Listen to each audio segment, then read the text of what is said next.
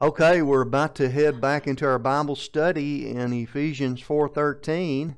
But before we begin this morning, we're going to allow a few moments of silent time where you can pray and represent yourself before the throne of grace. The time to use the rebound technique if needed, which is 1 John 1:9. If we confess our sins, He is faithful and just to forgive us and cleanse us of all unrighteousness. Let's bow our heads together for a few moments, and I'll finish us out in a group prayer. We're studying in Ephesians 4:13, and I'm going to read probably 13 and 14 this morning. It encompasses the subject of Christian maturity, and it's the purpose of the ministry. Ephesians 4:13 says this, "Till we all come to the unity of doctrine and of the full knowledge, epignosis, of the Son of God, to a perfect man, mature man, teleios." What is a mature Christian? To the measure of the stature of the fullness of Christ. So Christ-likeness is the goal. Christian way of life. Verse 14, that we should no longer be children, nepios, babies, tossed to and fro, carried about with every wind of doctrine, by the trickery of men. That means we won't fall in the trap of false doctrine. And the cunning craftiness and deceitful plotting. But speaking the truth in the love complex, the divine dynasphere, may grow up in all things into Him who is the head, Christ. And so we see God wants us to grow up. So we're studying Christian maturity. I'm going to share with you again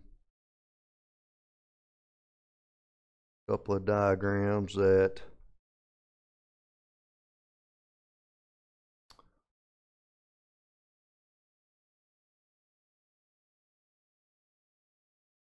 we need to know and understand. You not seeing that? Okay, so the sophisticated spiritual life is the first diagram, and we work the equation here. Spiritual self-esteem, and that's knowing who you are in Christ. That's the beginning of maturity, gate 5, plus cognitive self-confidence. And self-confidence is finally understanding your own spiritual life and who God says you are. Plus problem-solving device number 7 and number 8.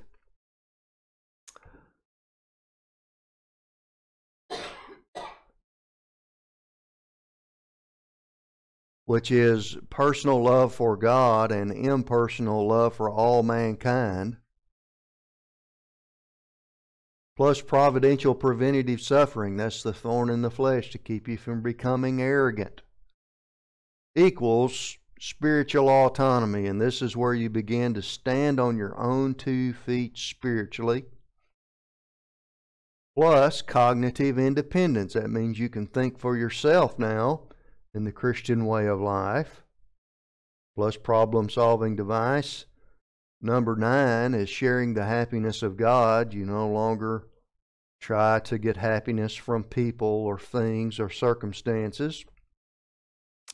Plus momentum testing in 4 areas. That's people, thought, system, and disaster testing.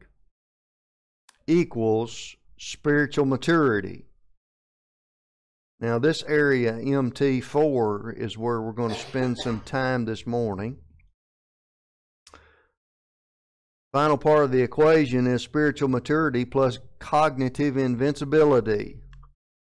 Plus problem-solving device number 10, that's occupation with Christ.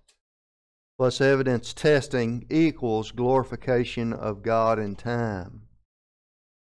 And so there is the 3 stages of spiritual adulthood. And obviously, there's quite a bit of ground there that you cover in your own spiritual life. Even having broke into super grace status, there is still much ground to cover even after the beginning of maturity. Now let's apply our what we know here to the divine dynasphere. This is your spiritual life in the church age. This is the bottom circle. And this is what we get when we begin to develop our spiritual life. First of all, we have gate 1, the power gate. Filling of the Holy Spirit. This is where the believer operates clean from his own priesthood. And now he has God the Holy Spirit fulfilling his sevenfold ministry in his life. Then he can begin to function in gate 2, which is basic Christian methods of operation, where he begins to learn the basics of the faith rest drill and impersonal love, objectivity, the 10 problem-solving devices. Gate 3 is the humility gate. It's equals teachability. Gate 4 is the function of gap, and that's where we learn doctrine. And when you finally get all 4 of these hitting, when you're hitting on all 4 cylinders, you can begin to produce some momentum, some power in the Christian way of life. And that brings you around into spiritual adulthood, where you begin to love God because of all He has done for you, where you can impersonally love all mankind because you have developed integrity. And then that brings you out into momentum testing. And this is the no man's land of the Christian way of life, where you go at it alone, and God is going to give you some warm-up tests before He brings you over into maturity and places you in the witness stand for the prosecution in the appeal phase of Satan's trial. And so what we've been looking at is the idea that when the believer grows to spiritual maturity, he enters a area right here in gates 5 and 6. It's called super grace, and there's nothing bad about that. This Christian has grown up and he is loving God in purity. It's real, and he is learning how to love other people because of who he is. And so this is a super grace life.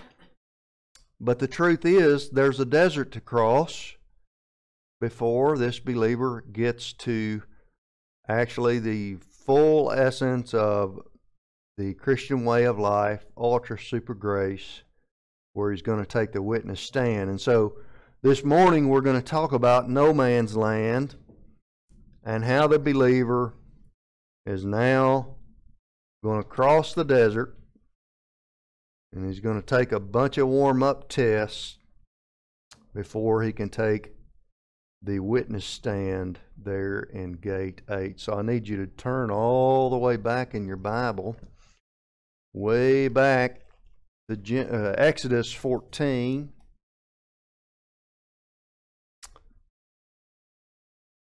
There was a lot of different ways to do this. I could talk to you about all the different momentum tests, 4 main, 8 total.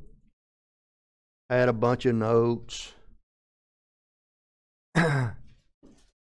But you know, that's not the way I like to fly. If I can give you an example from Scripture, I'd rather do that. And what we're going to look at, I think what I want to do right here, I want to give you a whiteboard first before we go into this.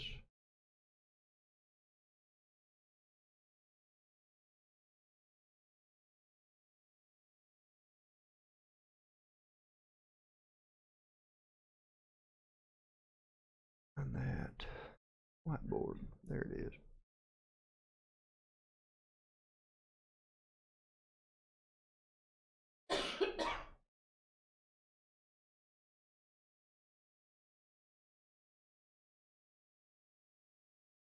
we're going to relate the testing of Israel in the desert and your own spiritual life.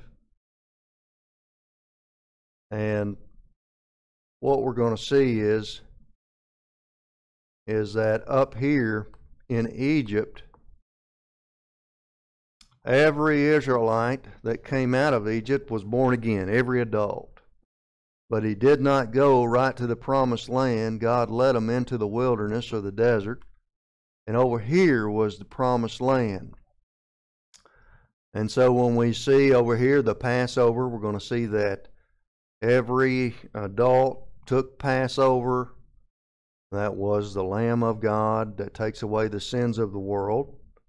And he was born again. And God is going to bring him out across the Red Sea. And he's going to bring him right into the wilderness. And right out here is where momentum testing is going to occur. We're going to look at 10 different tests that God brought Israel in the desert before he brought Israel into the promised land. And so, if you're going to relate this to your life, you're going to see that you were born again right up here. And God has designed the promised land for you. This is Christian maturity. This is where the land of milk and honey is.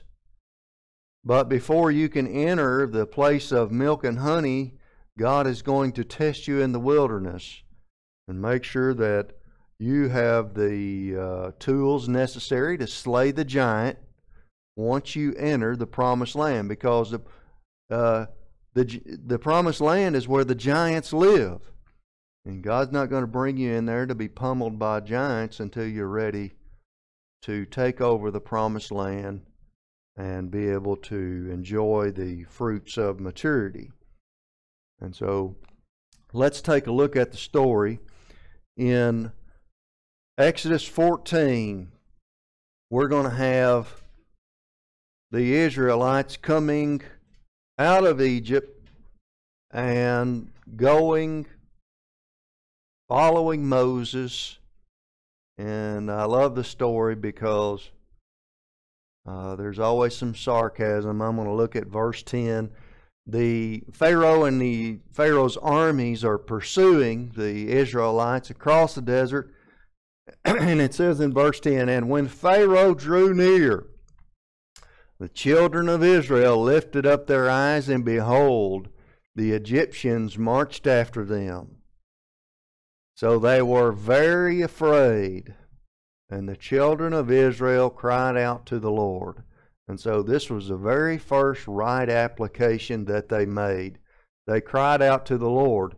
And so we're going to see that God is going to deliver them in grace. But they have it right so far, and then they get it wrong. Then they said to Moses, "Because there were no graves in Egypt, had you taken us away to die in the wilderness?" And so sarcasm is the story of Israel in the desert is full of sarcasm. Why have you dealt with us to bring us up out of Egypt? And the truth is that God delivered them from Egyptian slavery, and they were so quick to forget the whips and the taskmasters and the cruelty of the Egyptians. Verse 12, "Is this not the word that we told you in Egypt, saying, Let us alone, that we may serve the Egyptians? For it would be better for us to serve the Egyptians than that we should die in the wilderness." And so the problem with slavery is that you, as a slave, you may not know how to enjoy freedom. And freedom is the environment for progress. But the problem is that freedom is a big, scary thing. And so the Israelites here are in the desert, and they're free. And it's kind of a scary thing to think now God is going to have to take care of us. In verse 13, we have test number 1. The test is fear. The test is fear. The solution is the faith rest drill. So test number 1 is the fear test. And Moses said to the people, "Do not be afraid. Stand still and see the salvation of the Lord, which he will accomplish for you today. For the Egyptians whom you see today, you shall see again no more forever." And so we have to, first of all, learn the faith rest drill, and that's trusting the promises of God. We have to claim a promise, develop a rationale, and form a conclusion. Now,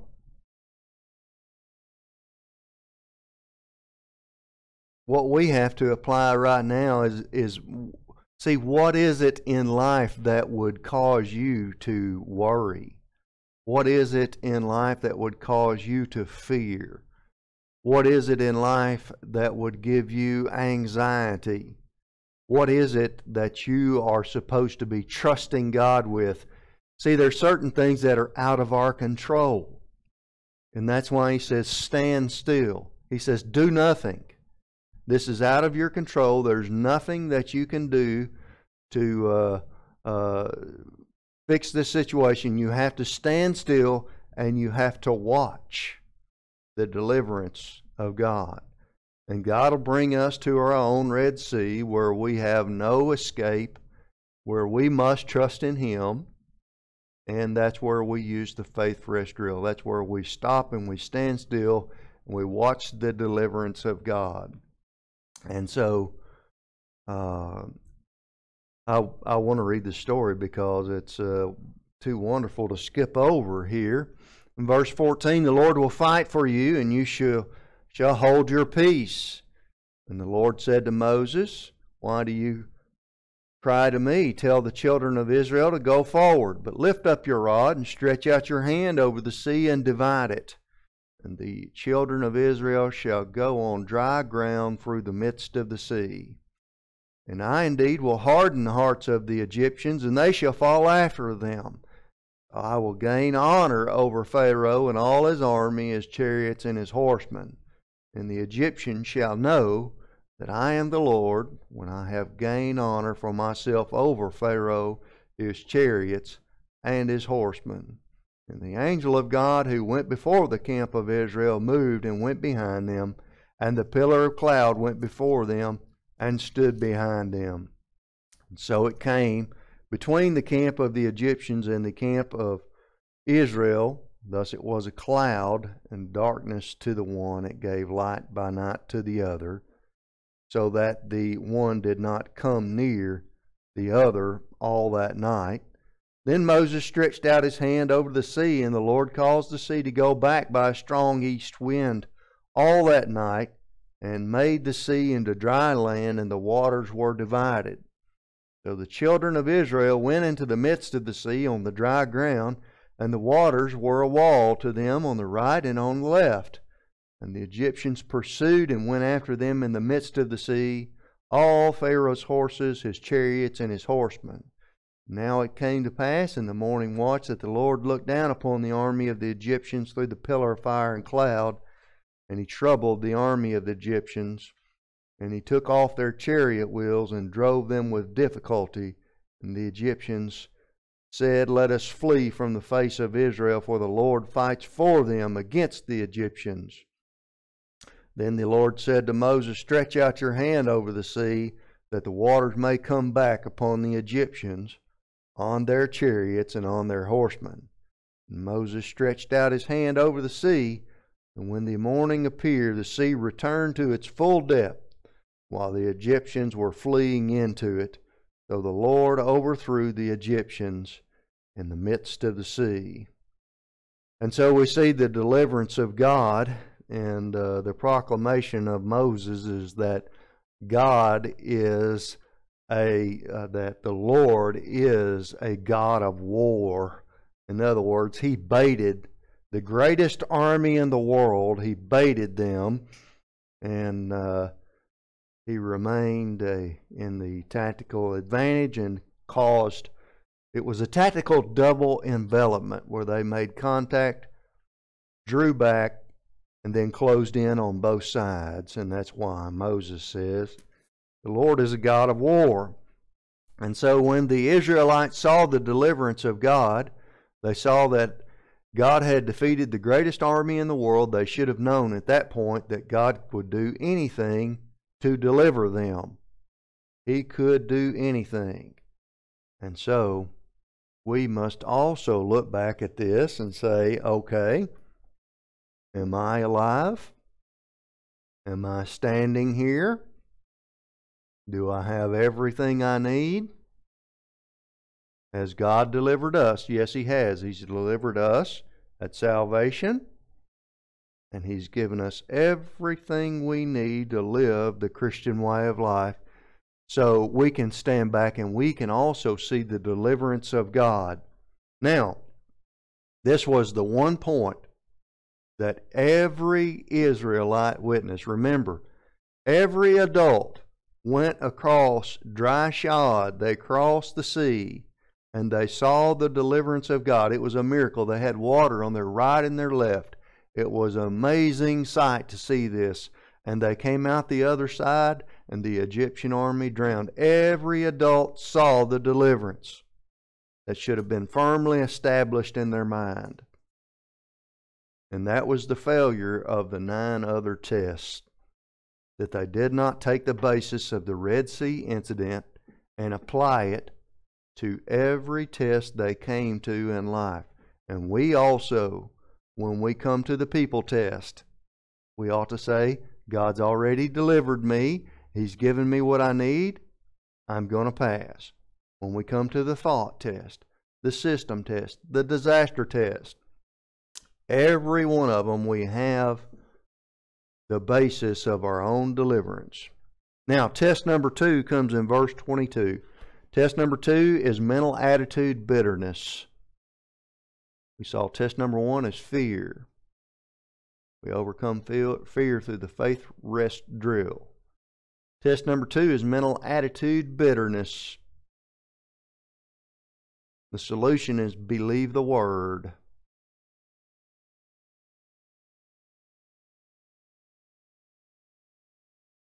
So Moses brought, this is verse 22 in chapter 15. So Moses brought Israel from the Red Sea, and then they went out into the wilderness of Shur. And they went 3 days into the wilderness and found no water. Now when they came to Marah, they could not drink the waters of Marah, for they were bitter. Therefore the name of it was called Marah. And the people complained against Moses, saying, "What shall we drink?" So this is their bitter mental attitude. So he cried out to the Lord, and the Lord showed him a tree. And when he cast it into the waters were made sweet. There he made a statute and an ordinance for them, and there he tested them. And he said, "You diligently heed the voice of the Lord your God, and do what is right in His sight. Give ear to His commandments, and keep all His statutes. I will put none of the diseases on you which I have brought on the Egyptians, for I am the Lord who heals you." And so the first test was the test of bitter water. That after the Red Sea, I should say that's test number 2 that they took.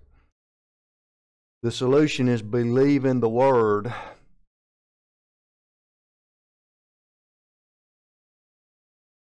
And it's easy to get caught up into negative thinking. You know, we can get on a trend in our lives of being sour about everything that comes around. And, you know, it's a lot, there's a lot of believers that have sour grapes. And its attitudes are infectious. Is yours worth catching is the question. And we can choose to complain, whine, and criticize. Or we can choose to see the good in everything. And obviously, bitter water is something that the solution was to drop the branch in. And what we have to do every once in a while in our Christian way of life is stop and get out the same stick Moses got out to change our attitudes on life. And many times it's as easy as stopping to look and see how God has delivered us all the way up to this point in our lives. And certainly we have a lot to be thankful for. And test number 3 is in chapter 16.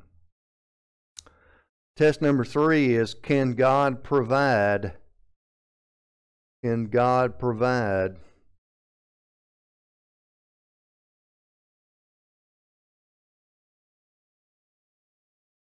And the answer is yes, logistical grace.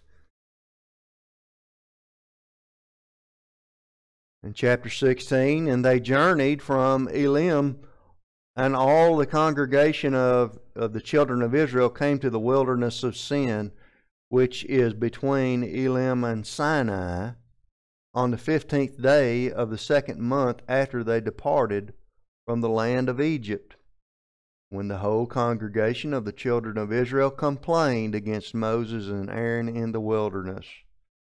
And the children of Israel said to them, Oh, that we had died by the hand of the Lord in the land of Egypt, when we sat by the pots of meat, the flesh pots, and when we ate the bread to full.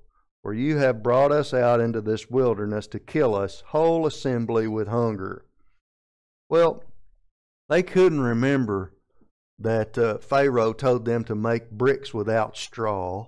They couldn't remember falling out dead under the cruel amount of labor that they had been put under. They couldn't remember their ancestors. Look, still today you can dig up graves in Egypt and you can tell who were the slaves and who were the elite. You know how? By looking at their bones. Their bones, all the cartilage was gone out of the slave bones, and all the joints had flat spots under the cruel labor they were under, and they can't remember any of this. God had delivered them from slavery. They're out in freedom. God's providing for them. And all they're doing is complain. And so, can God provide?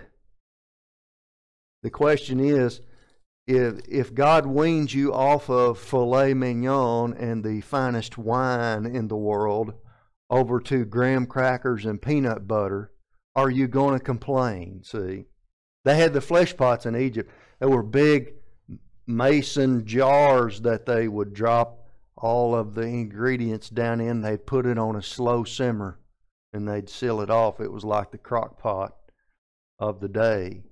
And it was a big feast, and that's all they can remember. They might have only done that once in their lifetime, but that's all they can remember in the desert. Then the Lord said to Moses, Behold, I will rain bread from heaven for you, and the people shall go out and gather a certain quota every day, that I may test them, whether they will walk in my law or not. And it shall be on the 6th day, when they shall prepare what they bring in, it shall be twice as much as they gather daily. And so this is the manna that God is going to provide. It was the perfect food. It was a honey wafer that fell from heaven, and they didn't have to work for it. They didn't have to grind it up. They didn't have to do anything but go out and collect it. And it had every element that they needed for survival and health, and it was the perfect food for the Israelites. And we're going to find out that God has provided everything we need, and that to be able to make it in this life, more than enough.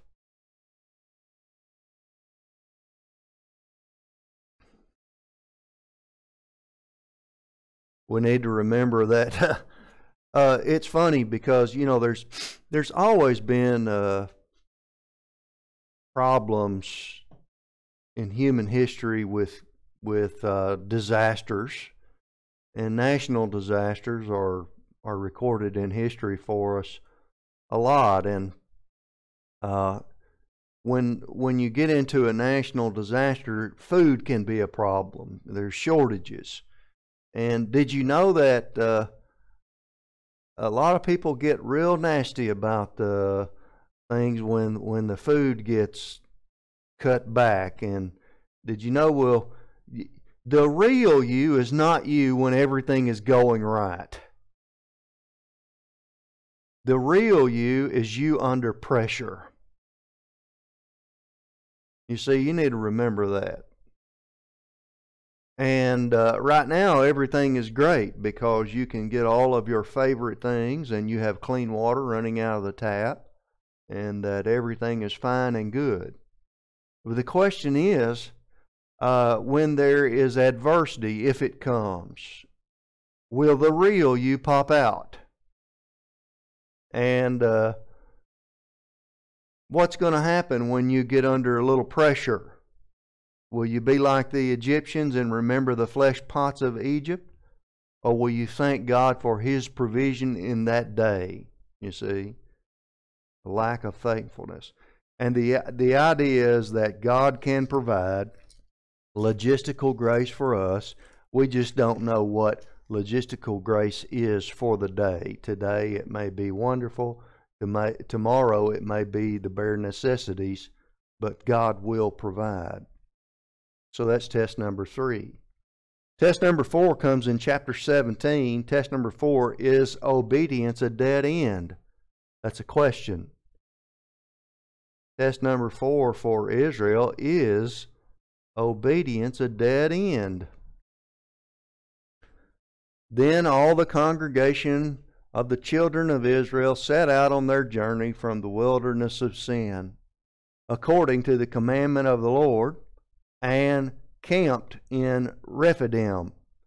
But there was no water for the people to drink. Now, here's interesting, because they followed the pillar of cloud by day and the fire by night. So they knew they were going in the right direction. They weren't lost, because there was a fire or the cloud, and there was Moses with the staff, and he was following the cloud and the fire, and they were following Moses, and they were under strict marching orders. They were in perfect alignment. They had every tribe separated, and everybody knew their job. So there was no question that they were going the right direction and that they weren't lost. They're going exactly where God wants them to, and then they end up in this place. Okay? Right where God wants them at.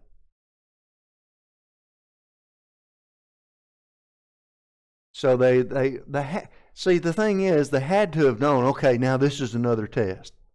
But they didn't. And so here's what happened. I want to stop and tell you. If you habituate an old man reaction to every pressure in life, you're no different than the Israelites right here in this situation. See, if you do something 20 times in a row the same way, you don't even have to think about it. It's habituated. You do it from subconsciously. You make an application, and so what do you have to do to be able to break that? You got to see, spiritually, you've got to change. You've got to change to the new man. And you've got to have a new man response. And the horror is that it's hard to change. And that so that you have to hit the brakes and you have to say, wait, let me think. I've got to make a new man response to this pressure situation. And so let me stop and think about this. God's got me right where He wants me. And now I have to make an application of Bible doctrine to life experience. Now, you got to do that 20 times in a row before it becomes a subconscious new man habituation. And that's what Christian maturity is. God's going to lead you through the desert where He gets you where you can apply without even thinking about it before you take the witness stand. So the moral of the story is that, are you making an old man subconscious reaction to every pressure situation in life? Or are you stopping and you saying, thank you, Father, for another opportunity to flex my spiritual muscle. Here it is. I'm smiling at the opportunity. And see, there's very, very few Christians that can stop and smile in adversity, knowing that this is just another opportunity. See? So in chapter 17, they're right where God wants them. They're there because of obedience. And going to be another test. Therefore, the people contended with Moses and said, give us water that we may drink. So Moses said to them, why do you contend with me? Why do you tempt the Lord? And the people thirsted there for water, and the people complained against Moses. They Meribah and said, why is it that you have brought us up out of Egypt to kill us and our children and our livestock with thirst? And see, they couldn't see it as another opportunity to flex spiritual muscle. All they could see was Moses standing right there, and he was making a good somebody to chew on. And don't forget this, if you're leadership, somebody is always looking for somebody to chew on. Don't take it personal. So Moses cried out to the Lord, saying, what should I do with these people? They're almost ready to stone me. I like that. And the Lord said to Moses, go on before them. Make a good target. Stand right out in front of them, Moses. They're ready to stone you. Just stand right out there. Go on before the people and take with you some of the elders of Israel, and take in your hand the rod which you struck the river, and go. Behold, I will stand before you there on the rock in Horeb. Now, that word for rock is a technical word, tsur, T-S-U-R, tsur, and it means jagged rock. And it says, you shall strike the rock, and water will come out of it, that the people may drink. And Moses did so in the sight of the elders of Israel. And so we see that the rock here is Christ. In the New Testament, the Bible tells us that this rock is Christ, and that Jesus even says that life-giving waters will flow from the believer, the born again. And so here, Tsur is Christ upon the cross, where God the Father struck him with the sins of the world, and the life-giving water that we drink is salvation that came from the cross. And the question is obedience a dead end? And you may say to yourself, well, I follow God my whole life. I'm right here in this situation, and now it seems to be bleak. And the truth is, we have to be different than the children of Israel, who complained about no water when they knew that God could deliver them from any situation. See, God can deliver you from no water, bitter water, too much water, all of the situations, and they could not see it as an opportunity to flex spiritual muscle. And God delivered them again in grace. Now you got to turn over, for test number 5, you got to turn over to Exodus 32. See, all of these tests were designed by God to prepare the Israelites for the promised land. And God intends for you to go to the promised land in this lifetime, but you can't go there as a baby. You've got to have the spiritual maturity, the muscle of walking through the desert.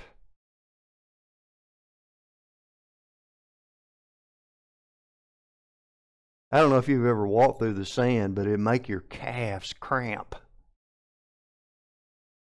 and getting up every day and marching through the sand.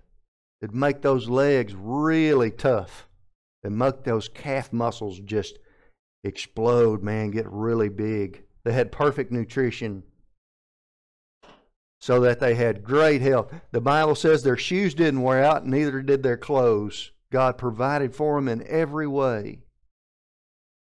So you can see these Israelites marching out across the desert to take the next test. Or they weren't looking for a test. They were just trying to get out from under pressure.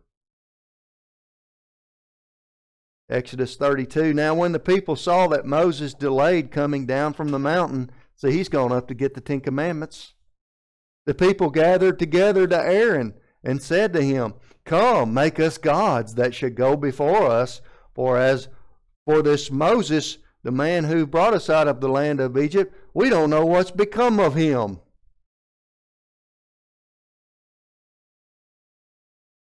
People rose up to play, it says in the New Testament.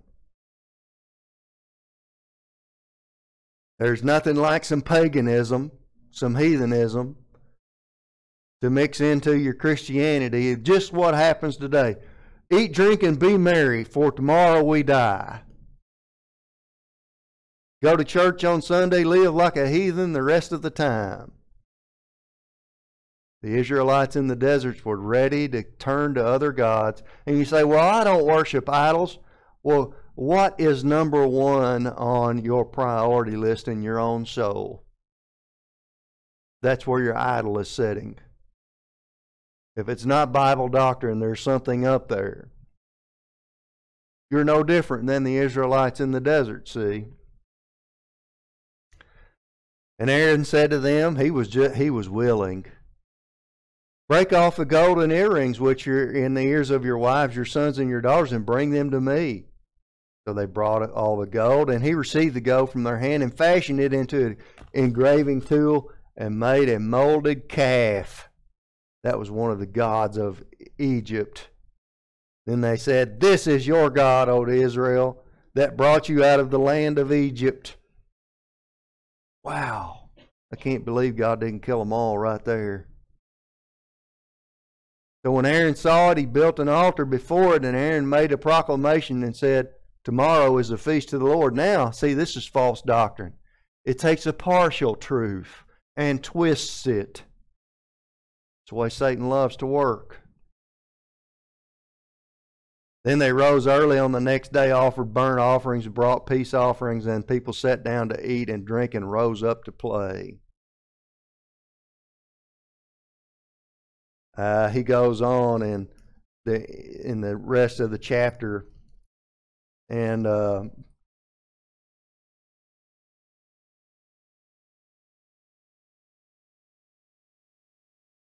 at some point, in verse 20, he says, "He took the calf which they had made, burned it with fire, ground it into powder, and he scattered it on the water and made the children of Israel drink it." I like that. Grabbed him by the hair of the head and made him choke it down.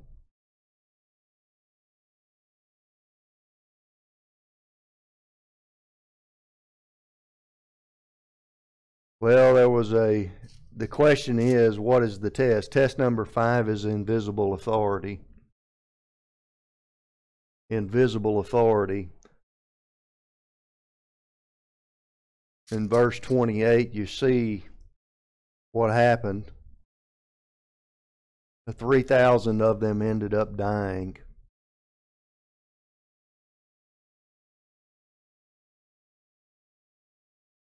And just as a child who moves out of the home under the visible authority of their parents into college or wherever under the invisible authority of God, it's a transition that's hard. The Israelites had they had slave drivers, taskmasters in Egypt. And now they're moving out into the desert, and they don't have anybody telling them what to do. God has just given them some commands, and they can't see God. Now Moses is going on top of the mountain. Who knows if he'll ever come back? So they went AWOL. They went haywire. But just as the prodigal son got into a famine, So we also, when we tell God, so long, God, I'll see you in eternity, God sends a famine. He sends pressure. And the question is, will we salute legitimate, invisible authority in our own life? That is God and His Word. Or will we be forced to drink the poison water of divine discipline our whole lives? See?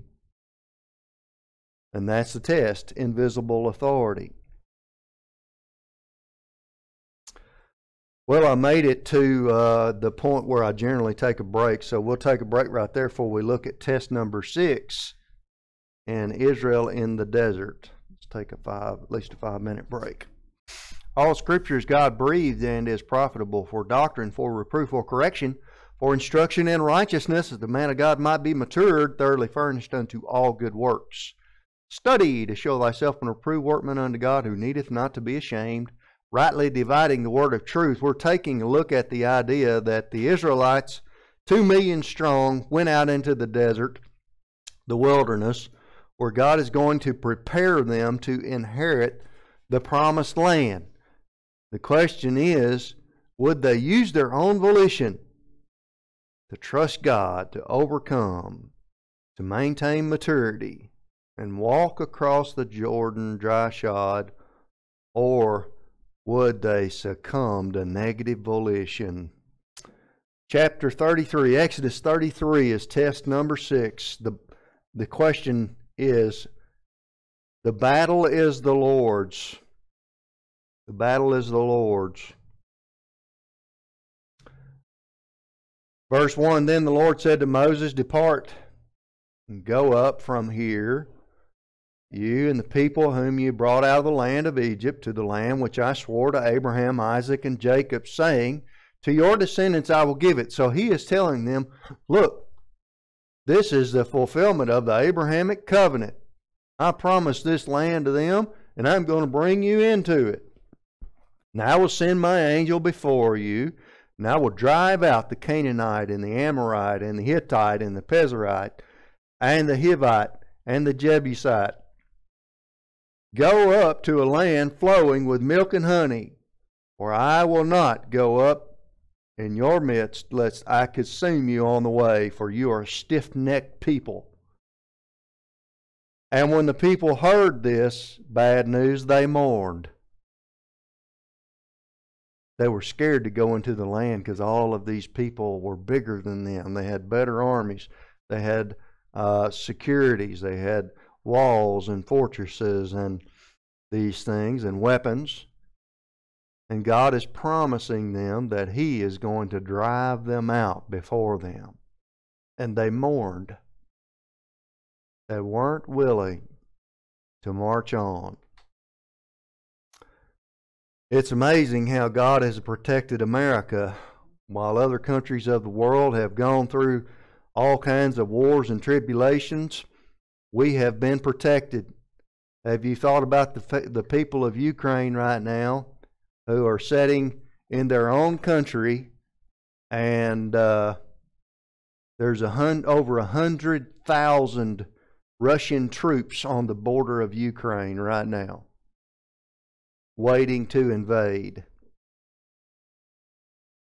We have experienced the kind of national security that could only be given by God. It's amazing what we have received. And the idea is that we ought to know that God has protected us and that He will continue to do so as long as we function as client nation. We're looking at test number 6, and the battle is the Lord's. The Lord is the only one that can protect the United States of America. The question is, do we deserve it? And one of the reasons that I'm in ministry right now, I was driving to church, and people would question why Brad would want to teach the Bible. And the answer is, you know not where your freedom comes from. You don't know where your freedom and your prosperity comes from. It's the grace of God that we have lasted this long. And the only reason that we're experiencing prosperity today is because we're riding the coattails of the previous generation of super grace believers, the blessing that they have called down from God. And the truth is, I don't know that we can cultivate a new generation. There's not enough people my age interested. You don't know where your freedom and your prosperity comes from. That's why I drive up here on Sunday morning and Wednesday night and teach the Bible. I could stay busy doing a lot of other things. You don't know where your freedom comes from. And so test number 6 is the battle is the Lord's, and we have really been blessed in America. The question is, how much longer will it endure? Now, test number 7, you have to switch to a new chapter. It's Numbers chapter 11. Numbers 11. You got to turn over to Numbers 11 to get test number 7.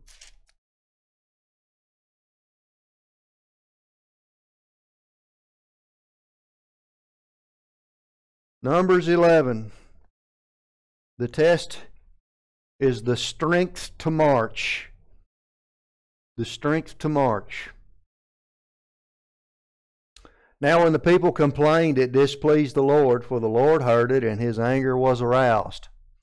Can you tell how bad it is to have a bad attitude in life? And attitudes are infectious. Have one worth catching. So the fire of the Lord burned among them and consumed some in the outskirts of the camp.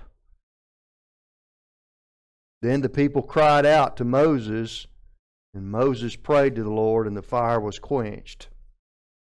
And so we see that God supplied them with the strength to march in chapter 10, and they complained. God consumed them.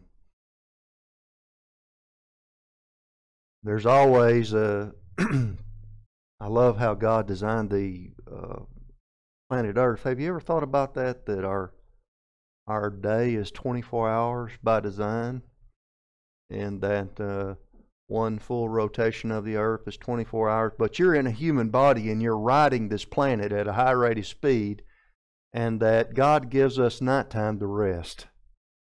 And did you know that it says that His mercies are renewed in the morning?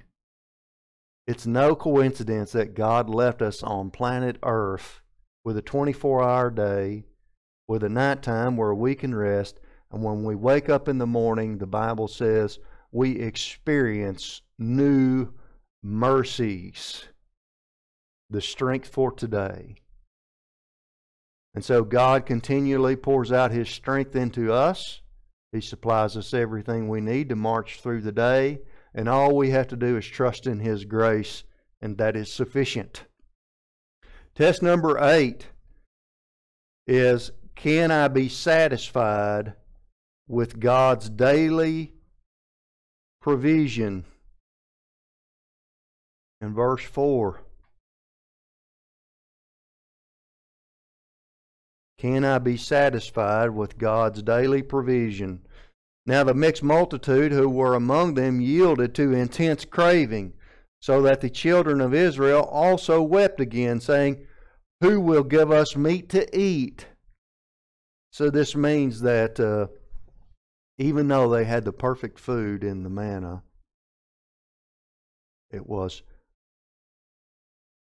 some people didn't like manna. And it wasn't because it wasn't good. It's because they rejected God's provision. Bible doctrine is the same way. Bible doctrine is perfect. It's the Word of God, the mind of Christ. Bible doctrine is how God makes love to us in this lifetime. The Word of God is God's love letter to humanity. And some people don't like God's love. They don't like His love. They don't like His love letter. They reject it. Not all Israelites like manna. Not every believer likes Bible doctrine. In verse 5, we remember the fish which we ate freely in Egypt, and the cucumbers, melon, leeks, and onions, and garlic. But now the whole being is dried up, and there is nothing except this manna before our eyes. Bible doctrine. They hate it. And that's what religion does. It turns you against doctrine, and it brings you to the dryness of life. Now manna was like coriander seed, and its color was like the color of bdellium. The people went about and gathered it and ground it on millstones and beat it on mortar and cooked it in pans and made cakes of it, and its taste was like the taste of a pastry prepared with oil. Donuts! Amazing. And when the dew fell on the camp at night, the manna fell on it. And so these people were dissatisfied with manna, even though it was perfect.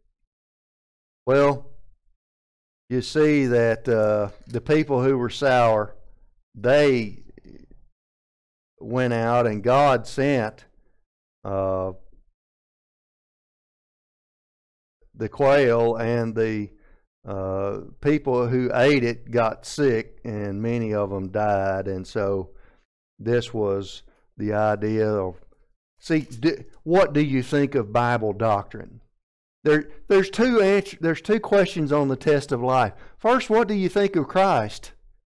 You answer it one time. It determines your eternal residence. What think ye of Christ? And then the second question on the test is, what do you think of Bible doctrine? You'll answer it every day afterwards. See, this was the attitude towards manna.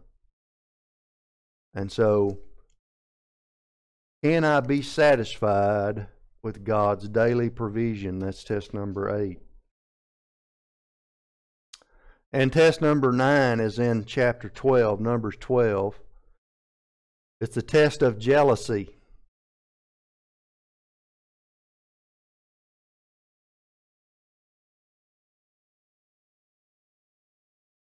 Test number 9 is jealousy in Numbers 12. Then Miriam and Aaron spoke against Moses because of the Ethiopian woman whom he had married, for he had married an Ethiopian woman. So they said, has the Lord indeed spoken only through Moses? Has he not spoken through us also? And the Lord heard it. Now the man Moses was very humble, more than all men who were on the face of the earth. And I want to remind you that Moses spent 80 years cultivating humility.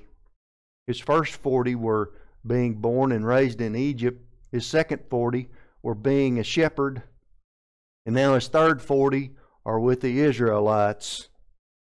Suddenly the Lord said to Moses, Aaron and Miriam, come out, you three, to the tabernacle of meeting. So the three came out. Then the Lord came down in the pillar of cloud and stood in the door of the tabernacle and called Aaron and Miriam, and they both went forward. And he said, hear now my words. If there is a prophet among you, I, the Lord, make myself known to him in a vision. I speak to him in a dream. Not so with my servant Moses. He is faithful in all my house. I will speak with him face to face, even plainly, and not in dark sayings. And he sees the form of the Lord. Why then were you not afraid to speak against my servant Moses? So the anger of the Lord was aroused against them, and he departed. And when the cloud departed from above the tabernacle, suddenly Miriam became leprous, as white as snow. Then Aaron turned toward Miriam, and there she was, a leper. So Aaron said to Moses, O my Lord, please do not lay this sin upon us, in which we have done foolishly, and in which we have sinned. Please do not let her be as one of the dead, whose flesh is half consumed when he comes out of his mother's womb. So Moses cried out to the Lord, saying, please heal her, O God, I pray. Then the Lord said to Moses, if her father had but split her in face, would not she be shamed 7 days? Let her shut out of the camp 7 days.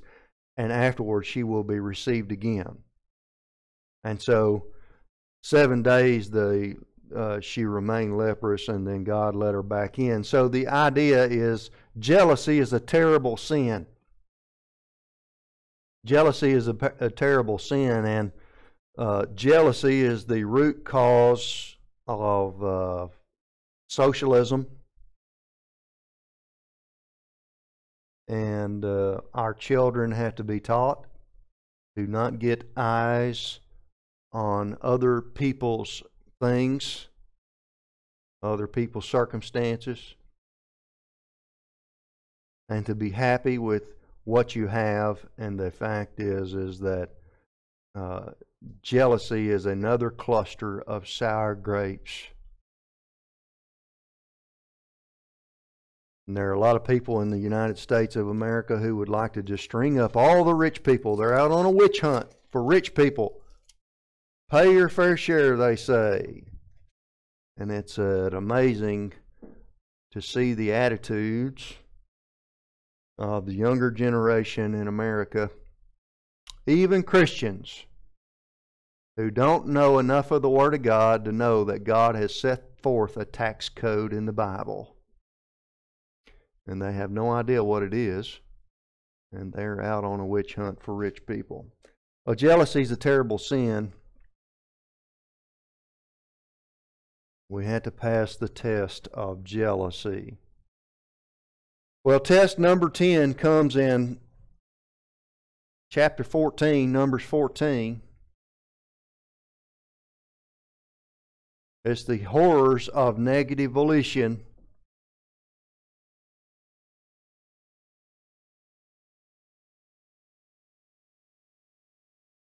The spies had gone out into the land, and remember that Caleb and Joshua were in that mission. And they had a good report. But there were some weak believers there, and they had a bad report.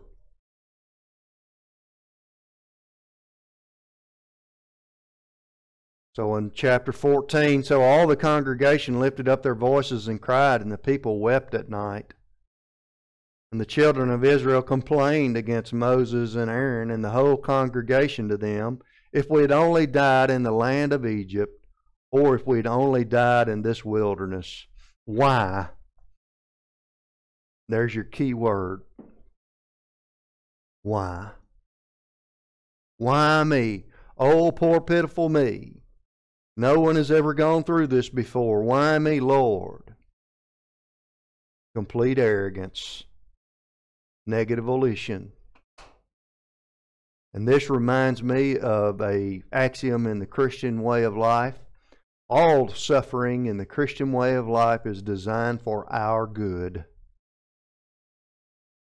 When we come in contact with hardship, we ought to pause, and we ought to ask, what is God's meaning and purpose in this? I know this is in His plan for my life. What is its purpose? Not why me. That's arrogance. Why has the Lord brought us into this land to fall by the sword, that our wives and our children should become victims? Would it not be better for us to return to Egypt? So they said to one another, let us select a leader and return to Egypt.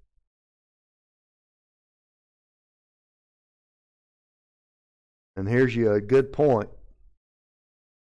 The weak will always trade freedom for security.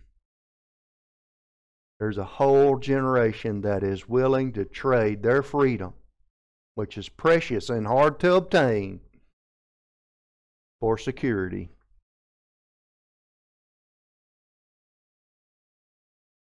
Verse 5, Then Moses and Aaron fell on their faces before all the assembly of the congregation of the children of Israel. But, thank God for the buts, Joshua the son of Nun and Caleb the son of Jephunneh, who were among these, had spied out the land, tore their clothes. And they spoke to all the congregation of Israel, saying, The land we passed through to spy out is exceedingly good land. If the Lord delights in us, then he will bring us into the land and give it to us, a land which flows with milk and honey. Only do not rebel against the Lord, nor fear the people of the land, for they are our bread. Our protection has departed from them, and the Lord is with us. Do not fear them. And all the congregation said to stone them with stones. Now the glory of the Lord appeared in the tabernacle of meeting before all the children of Israel. So, you had, test number 10 is the horror of negative volition. God had prepared these people. He had done everything to deliver them all along the way. All they had to do was march across the river Jordan, dry shod, and God is going to give them specific directions on how to overcome the people of the land. And you can see it when Joshua, when they went into the promised land, God delivered all of the people into their hand, and He made a way. If you turn over to Numbers 22,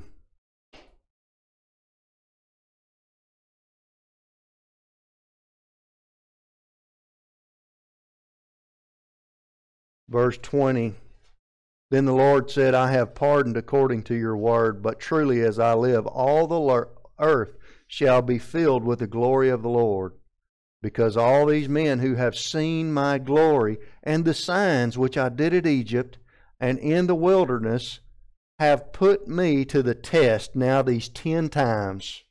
So I've given you the 10 tests that Israel took 10 times and have not heeded my voice. That means they'll not inherit the land. They shall certainly not see the land which I swore to their fathers, nor shall any of those who rejected me see it.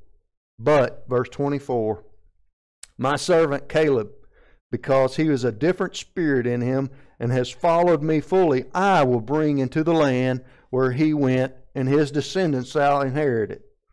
Now the Amalekites and the Canaanites dwell in the valley. Tomorrow turn and move out into the wilderness by way of the Red Sea. And the Lord spoke to Moses and Aaron, saying, how long shall I bear with this evil congregation who complain against me? I have heard the complaints of the children of Israel make against me. And so you see, only 2 out of 2 million walked across the river Jordan. 2 out of 2 million. What's so amazing about the story is that it's reiterated in the New Testament. Turn over to 1 Corinthians. You say, you did all that, Brad, but man, I don't know. That's Israel in the desert. 1 Corinthians chapter 10. Paul tells us this has a direct application to our lives. 1 Corinthians 10:1, he says, moreover, brethren, that's born again believer, I do not want you to be unaware that all our fathers, that's believers from a previous generation, were under the cloud and all passed through the sea. So he's talking about the Israelites who went across the Red Sea dry shod. All ate the same spiritual food, and all drank the same spiritual drink, for they drank of that spiritual rock that followed them, and that rock was Christ. Remember Tessur? But with most of them God was not well pleased, for their bodies were scattered in the wilderness. Now these things became our examples, to the intent that we should not lust after evil things, as they also lusted. And do not become idolaters, as were some of them. And he goes on and he lists all the different tests that we just got through looking at. So what is he saying? He's saying that God has delivered us from Egypt, And while we may be in the wilderness, see, right here is our area of momentum testing that God has intended for us to pass. He's given us every tool we need to pass these tests of life. And they're just warm-ups. They're not hard. They're not difficult. And when we become a professional at passing these tests, God is going to bring us right over into the promised land in this lifetime. In phase 2, you can walk in the promised land. The only problem with the promised land is that that is where the giants live. And so we've studied this week the idea of momentum testing in the desert, the warm-ups for maturity. And next week when we come back, we're going to look at what it's actually like to go into the promised land and slay the giants. Okay, I thank you for your attention and attendance.